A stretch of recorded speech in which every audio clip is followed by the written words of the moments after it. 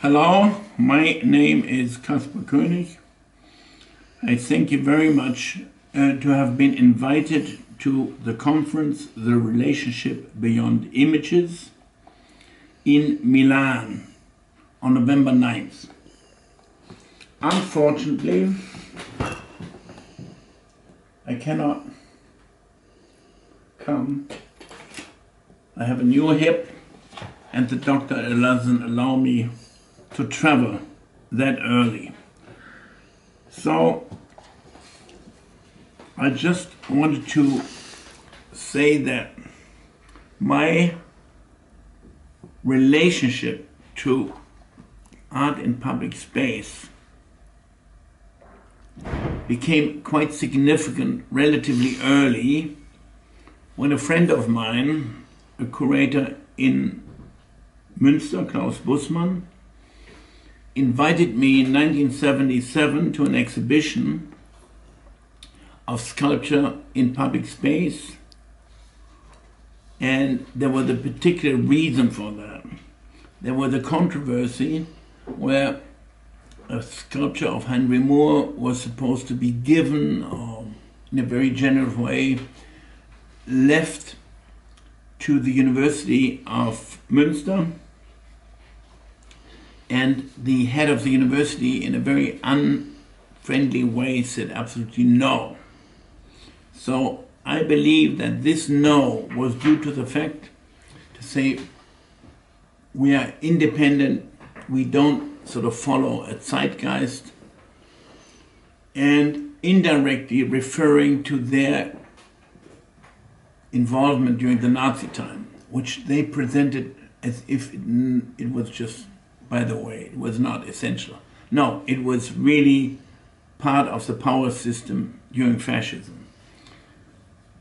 So Klaus Bussmann, an art historian working at the museum, was very intelligent by saying we have to give information about the history of modern sculpture, from Rodin to Corda, whatever, Manzoni, and made an exhibition in the museum and invited me to do a contemporary part. I was living in New York at the time. The exhibition was for free, and artists were commissioned. We invited a number of artists, were commissioned to choose their own site and make a proposal on what they wanted to do. So it was not just representing them as artists, but something they wanted to do, and we would share the risk with whatever they wanted to do and made sure that it happened. So the guidelines were very open, very undogmatic, and only by invitation. But then every 10 years we invited different people. I've been involved since then. Different teams.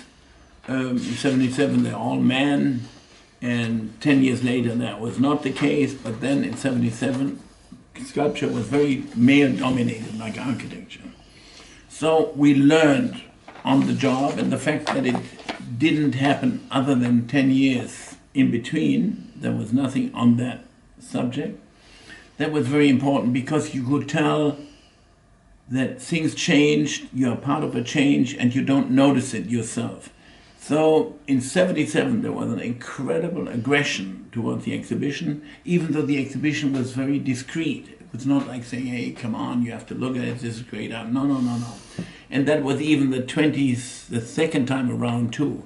So the last year in 17, there were 650,000 visitors, and everybody seemed to like it, and we didn't know why they liked it so much. So we questioned, maybe we made a lot of mistakes, but that's the way things are.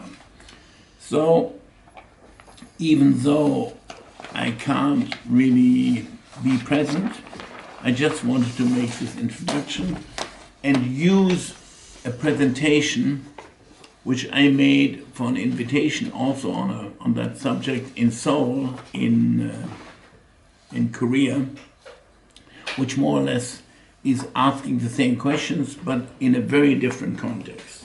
Now, I would like to introduce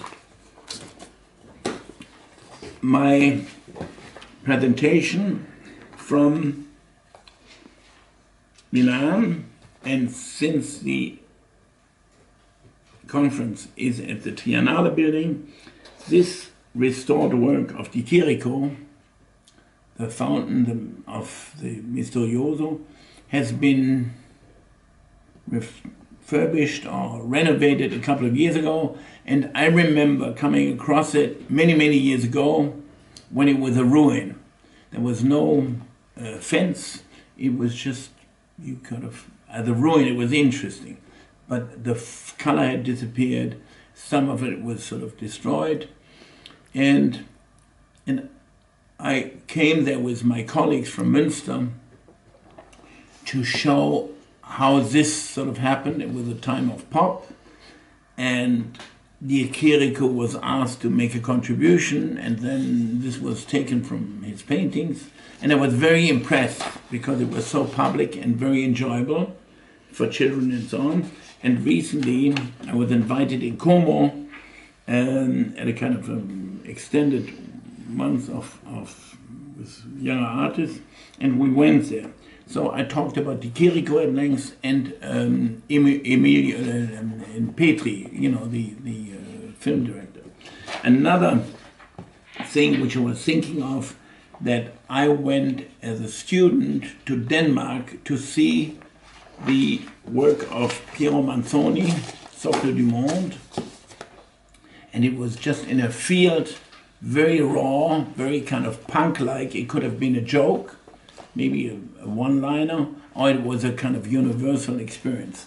For me, it was a universal experience because it was just a soccer, and it said Socle du Monde, but it was upside down, so you could understand that on that soccer, the whole world was presented.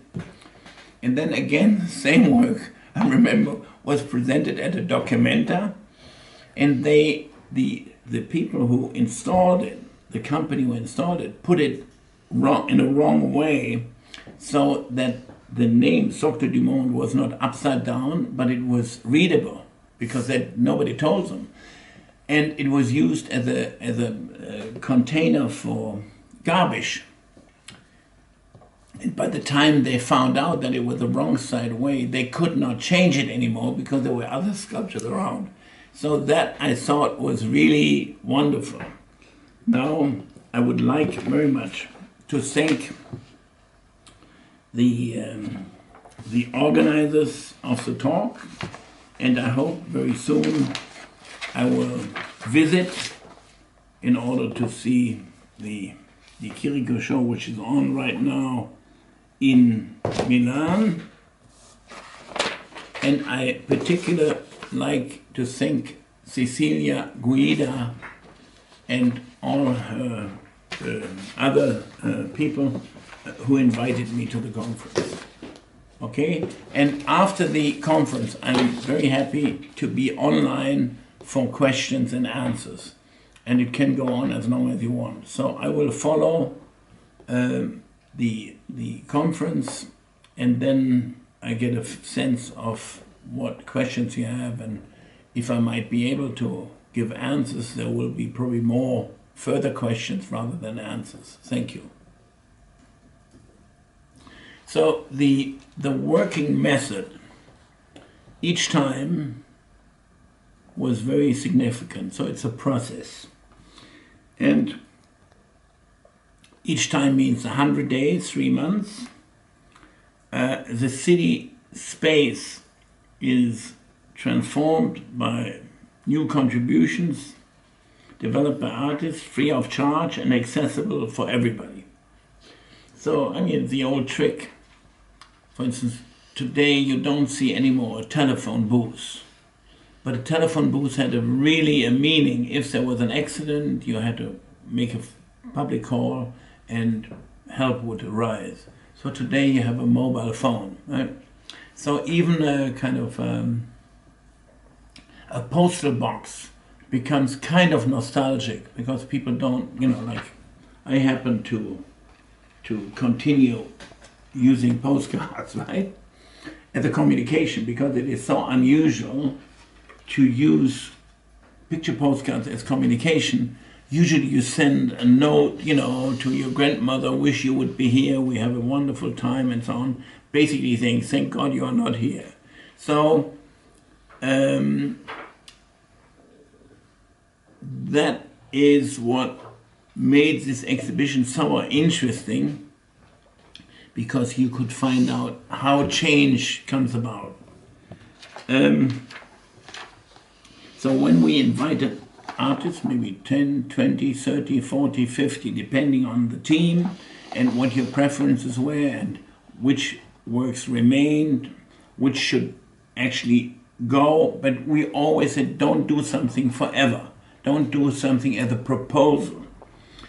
So after the visits, and today people come for 3 or 4 days, even young artists. 50 years ago they would come for at least 4 weeks or 3 weeks because it was too expensive to pay a flight ticket from California to Europe. So it was easy, they stay 3 or 4 weeks and do other things in between. So also now there is a book coming out as an archive, 50 years. And there is so much material from the 77 and 87, letters, plans, drawings. Today everything is online. People come for 2 days and they know quite often beforehand what they want to do. So all that changes things a lot. Therefore we don't have a subject.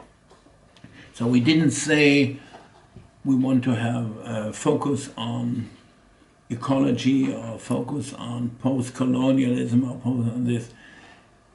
Inadvertently, there is a focus 5 years or 6 years later. It's quite interesting when you look back that it has some kind of a momentum which you can interpret in a positive or in a critical way. So you never know where things are going to end up. So with site-specific works, that was in 77, 87, they sort of inscribed themselves into multiple spaces of the city. So the ideal change of view enables the visitor and the residents, people who live there, who work there, who pass by. Sometimes they don't even recognize it, then they recognize it from the media on television or because there's a controversy. Then they experience their own city in a different way. So, for instance, I remember in 97 we had a little guide catalog which was canary yellow.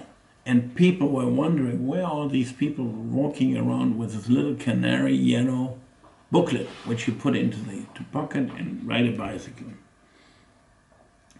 So the idea is that very few works should remain so it doesn't become a public museum out in the city, and to be as independent as possible. And when it remains, then it's a very democratic process of people who say they want it to stay or they don't want it to stay.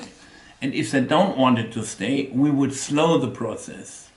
For instance, the Bruce Nauman was not happening for 30 years, and then it did happen, but it was the same site and the same proposal, and interestingly enough, the same amount of money which he wanted, even though by that time, 30 years later, he was a very successful artist with a high price. So it's independent of the art market. And the change, for instance, the most popular work in 77 were the pool balls of Claes Oldenburg. And then after a while, the city bought it. It was quite expensive to produce. Claes Oldenburg, about 12, 15 years later, with our help, said, you know, it's not my sculpture anymore, it's the tourist logo. The city of Münster makes advertisement with the city of sculpture, the city of the pool balls. And then I said, okay, then you just propose to the city that you disown it as a work of art and you rent it to them as a public relations kind of entity But that was too complicated for him, and then because he would have had to pay money back. So this is sort of interesting. It's both, and now it's a sculpture again, because 50 years later, it's sort of ingrained itself into this particular history, which is very connected to a city which was totally destroyed during the war, rebuilt, and is very readable. But it's also a kind of a Disneyland. So after 50 or 60 or 70 years, you have a patina within the buildings, even though they are reconstructed buildings. So the autonomy as an idea is very crucial. However, it is very different if it leaves the museum and insists on being public at the same time under the same criteria as if it would be in a museum. So my relationship to the topic of art in public spaces is very ambivalent these days. So I've become quite critical of this global phenomenon, and I think it can only be interesting if it's the exception and not the rule. Because the rule is that the commission, then a lot of compromises have to be made, many people are being asked if it is feasible. So if the artist, if he or she doesn't consider it in the beginning, usually it is up to many uninteresting misunderstandings. When it is interesting in terms of misunderstandings, then it's worthwhile. So the most probably intelligent work in this field was by Joseph Beuys for Documenta, where he planted 7,000 trees, and not according to city planning, which is ruled by traffic, but rather where he felt there should be trees, and then a stone was next to it, and it created a lot of complications for city planning, which now is very, very productive because the city was completely destroyed during the war. There was a lot of military at the time, and this helps the city to understand itself in a long breath. So you cannot generalize this. Münster, the best thing about it is every 10 years, we don't even know if it will happen again. So we reintroduced another city from the industrial area, which was very wealthy because of steel and coal and so on, in the 60s and 70s, and has now more or less disappeared. But it still has a kind of utopian architecture and also public sculpture, which is interesting. But then the city of Münster is not interested in that, but it's not the city who initiated the exhibition, but an entity of the province through the museum. So there's also a kind of constant fight that the city thinks, yeah, it's their thing because there are so many tourists coming. However, I feel very committed to a kind of decentralization and more a kind of subversive program, and not to take art too important, but to utilize the complexity of artists proposing something which is meaningful, but would never be proposed by, let's say, people who are primarily politically involved. So the Hans-Peter Feldmann, he proposed to restore and make a public toilet into a perfect place, which is not a work of art, but it's very useful. People will appreciate it. There are people who work there. They feel it's a good place to work. It makes sense. They'll make money. There's friendly atmosphere.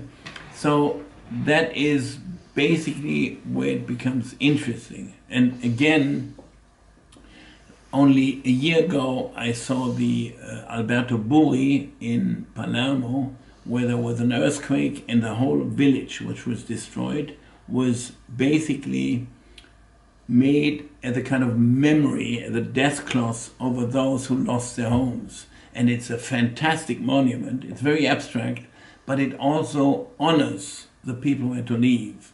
So basically, here Di Chirico, which is nice, and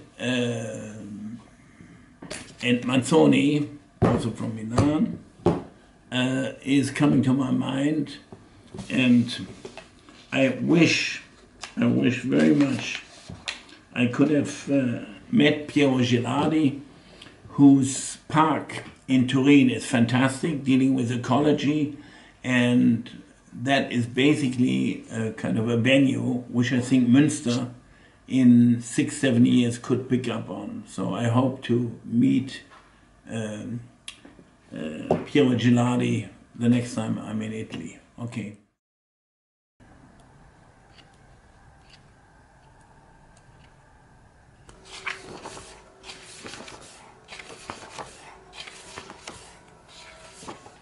For instance, this work, which existed, but then was presented by the artist, of Keith Haring, relates to a local story which would be too far to tell, about a Catholic priest who was thrown out of the church because he adhered to modern science, and therefore was no good since he was wondering about the dogma of the church. And this is the red dog for Professor Landua. So this is an anecdote which only makes sense if you are familiar with the history of this particular area. Now, for instance, on one hand, you had a work of Richard Long, an artist who walked in the landscapes. He was in the Himalaya, he was in all continents, and he would describe his walk through photos or through drawings as his actual work of art. And when he had this circle, full circle of stones from a nearby quarry, he said, I don't want them to stay after the exhibition. They should just go back to the quarry, and then the stones could be used for whatever, building streets or so. Now, a significant work which was made by Bruce Nauman when he invited in the first edition was at a university, at a campus for natural science, but it was delayed 30 years before it could be done. And it was done, and it's called a square depression. It is basically 25 by 25 meters, and it goes inverted. It's a pyramid, a very low pyramid, inverted. And it was finally done, and it's very anonymous kind of a building for physics and chemistry building and so on. And it's interesting because you stand on the outside and look in. The people who are inside this inverted pyramid are being looked at. So it basically focuses the process of looking and being looked at. And it is called square depression. I mean, that's a physical description of what happens, but there's also a very strong psychological component. Mm. Each time the question is being asked, what is public and what is private, and also what is art and what is not art. So the question of aesthetics is very essential, and then 10 years, this keeps on going on a theoretical level, but not on a physical level. Work of Aisha Ergman came about because she proposed something for the cathedral. Then the Catholic Church denounced her proposal on a very high theoretical level, with kind of theological arguments that it had not, that there was no relationship to the church itself. And then she finally decided to take statues from the cathedral, which had been taken away in a depot, and made new. So the decay from the car and so on could be stopped. She took the originals over the cathedral in a helicopter, and the helicopter and the statue was an idea on a Fellini film. Mm-hmm. So she incorporated an existing story and 10 years later made a work where you could walk over the water. So the next logical thing that if she would do something and if the exhibition should happen again, it probably would be something with fire, right? Ah, yeah. Now, Nam June Paik and Klaus Bussmann had a very, very good relationship to Nam June Paik. He invited him for the Biennale, the German pavilion, shortly after East and West Germany came together. So then the government agency said, we would like you to consider East and West. And he said, yes, I already made my choice.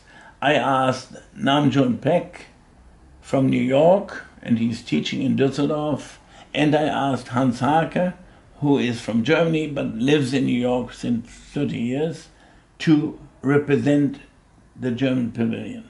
So he had a Korean artist from New York and a German artist in New York. And that was very, very smart, because he said they're both of them great artists, but art is not necessarily national, but it is very connected to food, to dialect, to things which are very particular, local, but then at the same time universal. Paik proposed a work in a moat, in a water ring around the castle. There was a platform, and around there were ducks. Ducks, also very small ducks. And he put an empty television set on this platform, mm-hmm. and he made a Buddha himself, but it looked like Giacometti makes a Buddha. So you see the Buddha looking at an empty television, and the television at him. And it is called Buddha for ducks, because you hear quack, quack, quack, quack, quack, quack, quack, quack, quack. So this was a Fluxus piece, very mm-hmm. philosophical. Mm-hmm. And then, 10 years later, he made this mm-hmm. grand piece in mm-hmm. front of the chateau. Mm-hmm. These were American cars from the 20s and 30s, because his father was a millionaire in Korea, collected cars. He liked these big American cars. And he had these, it was sponsored by Samsung, and he had these cars bought together in America and shipped to Münster. They were stripped, silver painted, and then the Requiem of Mozart was playing very loud, and inside the cars there was junk of computers. Mm-hmm. So it was an apotheosis to the modern world of communication.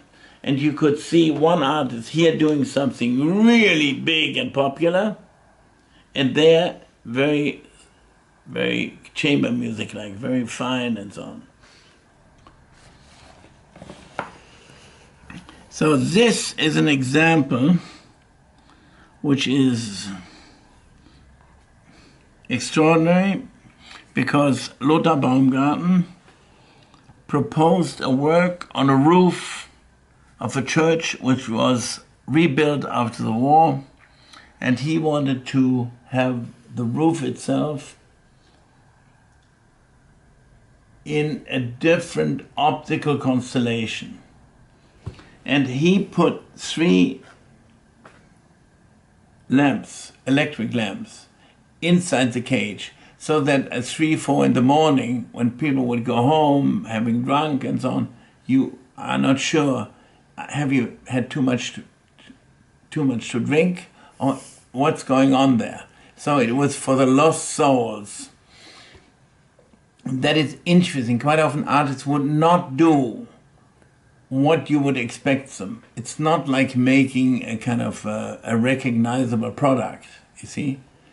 But doing something inspired by the circumstances. Even though when circumstances were very, very difficult, they suddenly came up with something which is magic, which you can only see when you know it, and be very, very surprised. One could make an exception and do it. And this is fantastic. You see, so the process is quite of more important than the result. And there is a quote by Robert Filiou, with whom I made a book, Teaching and Learning as Performing Arts. And in an interview, he said to me, more or less, by the way, art is much too important to take it too important. So that, in a way, is kind of a motto, right? And I don't believe in public commissions which are made to stay forever and then have a big group of people to decide it, and then you have to make compromises and so on and so on. So I think it's good that you are kind of the ambassador for this presentation in regard to Münster as an artist, because it's a very high responsibility when you do something and you are asked for lots of compromises, and eventually you might even win this competition. You spend the money, and then you don't even want to go there. You don't want to be reminded. It becomes kind of a burden, right? So that is sort of the message which I have. You see, this, for instance, this photo of a work by Katharina Fritsch. It's a very Catholic town, and this Madonna of Lourdes is pretty much in every school and in every hospital and so on in the countryside. And what she did, she made it stark yellow, right? And she placed it between a church, a department store, and a special store where you can buy goods for Catholic priests and for the church and so on. Souvenirs. Candles. And put it in the center. And there were a lot of protests. People either said religion is free. This is not sanctioned by the state, right? So some people were against the fact that it was so Catholic. And then she was vandalized, the Madonna, and it was immediately rebuilt, immediately fixed again. And this is a photo from Domos, an Italian architecture design magazine. And today everybody would read this, this is a Muslima, and this is a Catholic, right? But at the time, there was no focus on Islam or Muslims, right? Through sort of immigration. So also the way you look at things can quite change according to the economic and political circumstances. But this is something which you can still see in France, in Paris, where you have pissoirs, right, for men. And he had this, there's a fountain, and here's a sculpture of Franz West, and you see it at the Point Vue, and you can go there and piss, right? So that exists probably 100 years ago also in most European cities. I think now, for touristic reasons, they still keep it in Paris, right? But he, again, he's a Viennese, and he connects to a kind of Freudian context of the fountain, and I.R. Pink, artist from East Germany. He participated and said, okay, I take one of my sculptures in a small maquette and put it on the table of the mayor, and then the visitor of the exhibition can go and see him twice a day for 3 hours.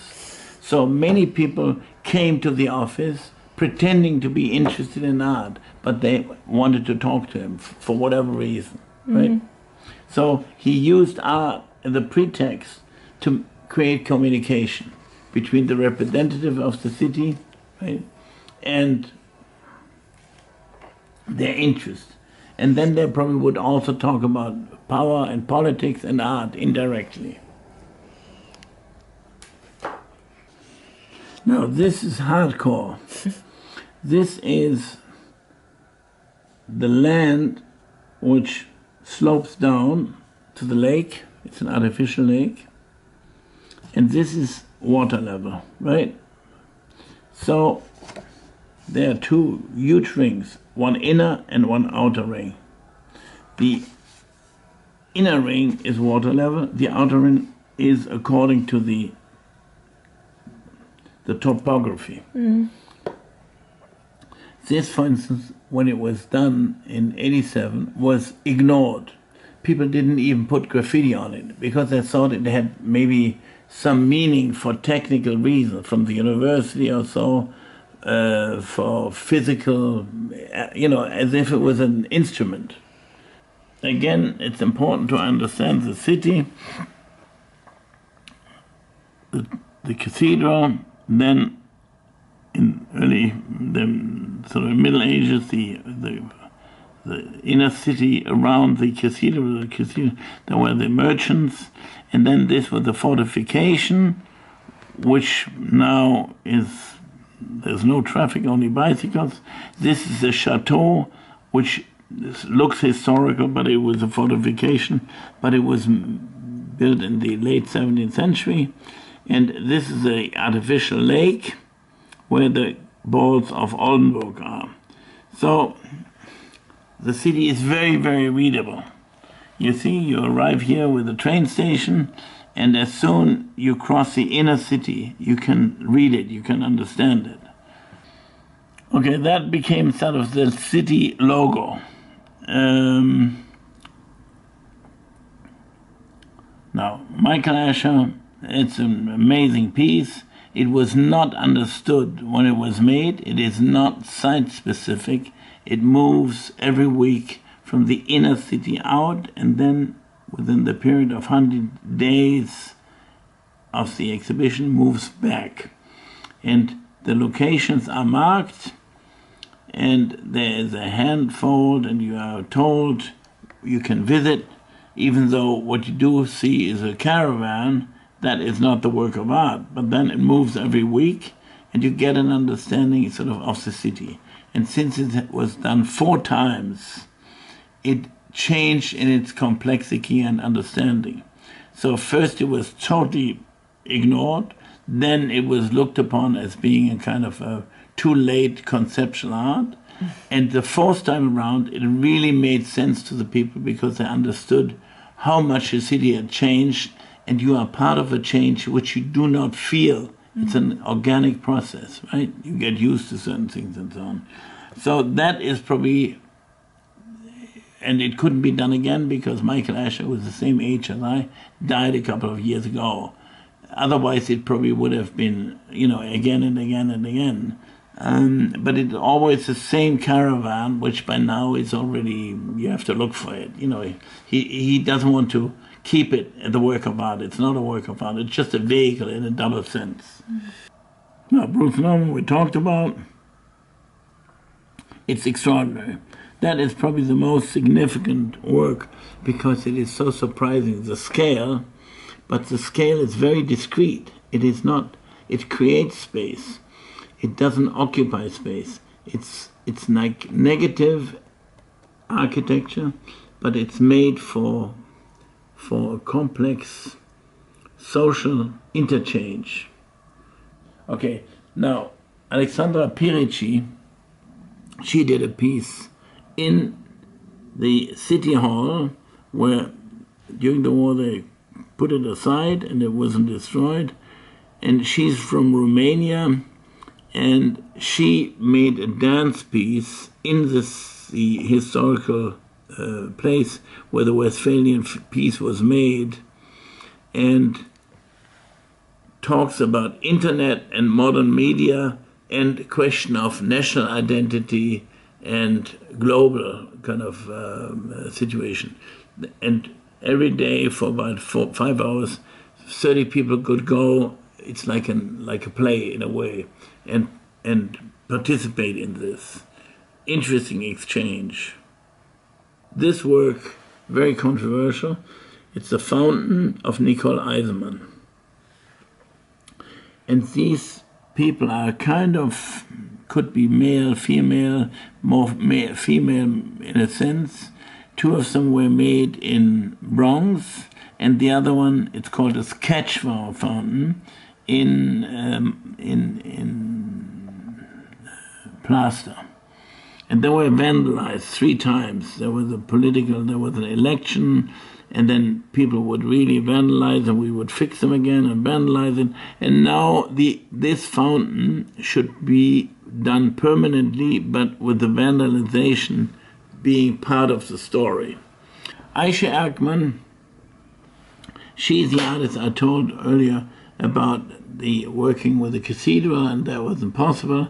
And then she had this idea of bringing the statues from a depot over the cathedral by helicopter onto the roof of the museum. And this time she made people walk over the water. And, you know, there is underneath, you can't see it, a kind of a structure, and you walk over it, and it's like a notion, you know, like Jesus walking over the water. Now, Koki Tanaka, he really spent, I don't know, 2.5 months in Münster. He particularly addressed his work to people who lived in Münster who were non-German and who were going to that place partly because to learn German and also to socialize, and it became an interesting multicultural kind of aspect as part of the exhibition. So some people were very interested in this and only then had some other interest in what else the exhibition was about. So that was a subtle way of cross-reference and different values. And some people really, that was one of the most popular projects because it had more to do with really the question, how do we live together? To have a context in finding out who the other person was. But it was really good. Michael Smith is a very melancholical person and an extraordinary artist. He proposed a tattoo parlor, and many artists were invited, also all those who ever had participated in Münster, to make designs, but many others as well. And that people who are older than 65 could get tattoos for only half of their money. This is an example that suddenly there was a traditional sculpture in the exhibition, where before it was not so much about, you know, the human body, but much more human body as a quote, as a quotation, rather than the actual, you know, historical essence for sculpture. Stefan Balkenhol. It's made out of wood, and the wall doesn't exist anymore, there's the house, and it was relatively high up, so that some people actually felt there was a man committing suicide. Now they would call the fire police. Now Daniel Buren, he made 4 of those very stylized gates to from the church or from the cathedral to the inner city. And only one of them remained, the others were not. And he did a beautiful piece where he made flags which Münster presents during Carnival for a few days, but not in 3 colors, but reduced to 2 colors, red and white. And it creates a fantastic interior space. So it's where folklore and a kind of reductionist, minimalist aesthetic come together. Here, Buren. Fantastic. So it's similar like Karl Andre. He used the same method, but here he just flagged it for 100 days, where in Münster they only do it on 1 day at Carnival. So this is significant. The exhibition is always free. You don't have to pay money, and it is outdoors, even though when parts of it are sometimes within the museum, but then it's open till 10 in the evening, and the city transforms. It's popular, but it's never kind of condescending. It's not trying to sell hard. It's more, people look around, and there were times when the exhibition became more eventful or more kind of making it smaller or making it bigger. So it always breezes. And sometimes it's this way and sometimes that way. There's also a risk involved, and that's important. So I hope it will never really become an institution which takes itself too important. We have to take care. That's very important. And that's my message to anybody who is interested in art. You have to take care of it, and don't make it into an institution. Ask questions, don't give answers. So, this is interesting. In my bathroom, I have souvenirs. And since I communicate mostly on postcards, which is very old-fashioned, you only receive a postcard when your grandmother, you send it, wish you would be here, you are in holidays, and so on and so on. So it's a very old-fashioned medium, but for me it's very practical because you can say things very short, brief, you are polite, say no, thank you, and this happens to be a kind of souvenir from Münster. This is a theater which was built right after the war. And it is the most beautiful, really true modern building of young architects who opposed the reconstruction of a neoclassicist theater. And then the city said, okay, you make a proposal, and it was cheaper than the neoclassicist building, and they finally won it. 4 architects, they all had been in the war. They studied after the war, and they were hungry and made a beautiful building. The best architecture ever after the war in Münster, but since then it is nearly as good as this. So one of the architects also was friends with Klaus Wussmann, who is the inventor of Skulpturprojekte, and said, wouldn't it be interesting to do a sculpture exhibition in Münster? The city is kaput. We can somehow simulate a spirit of something new. So this is sort of a souvenir. That's a work of Dan Graham, who was a very personal friend, my best friend in the art world in New York. And, for instance, he suggested to invite Michael Asher instead himself in '77, because he said, no, that's a different kind of idea about sculpture, since he's from California and so on. This is a wonderful work, also from Münster, of George Brecht, and he put the word void on a stone which was found there. It's probably, I don't know, 1 million years old, and it's part of a geological formation. So he put void on it. Then he sold it to the city of Münster as a sculpture, and he said, if you want to change it and you don't like the word anymore, just turn it over and it remains the way it is. So this is a very typical kind of Fluxus attitude. It's found, it's a kind of chance, it is very beautiful as a rock, it has a mystery, it has an old story to tell. And then he said void, the English name, and I mentioned already that it was impossible to translate it. It would have been too metaphysical, die Leere, the emptiness, or too casual. Now, this was a Baroque architect who was responsible for the most significant buildings in Münster. And as you can see, he was he was a student in Rome, then he came back, he was inspired by Baroque architecture, but he was very local. He was a peasant, and you can see from his nose he liked to drink schnapps, right? Okay, this is a palais which survived the war, and Richard Serra made a sculpture as an homage to this wonderful architect.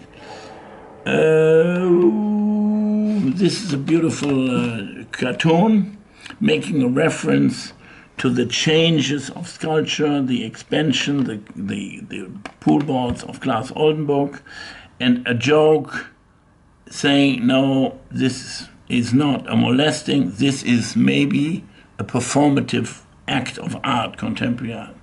So making fun of yourself is always healthy and interesting.